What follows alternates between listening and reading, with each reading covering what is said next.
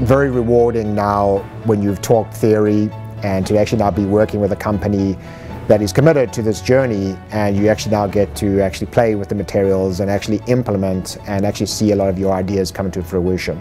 And I think that's important because I think green chemistry does have a very specific message to bring and a very specific opportunity.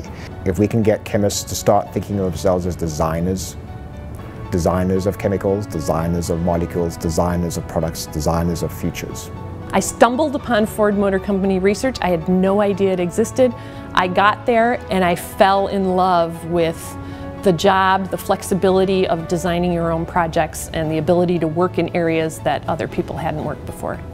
What I do for a job is try to improve our efficiency with regard to materials, replace petroleum-based plastics with plant-based materials. So materials of the future that are more sustainable, that are lighter in weight, and that are better for our planet. It's kind of like a metric that we look at, and that's what I like doing, analyzing the data. I have my group doing that. We're doing a lot of research, and we plan on promoting it, where we see success happening. It's been going over very well, and it's a lot of fun. So that's what makes me roll out of bed early in the morning and put up with all the traffic and come to work and put in a full 9-10 hours and then go home.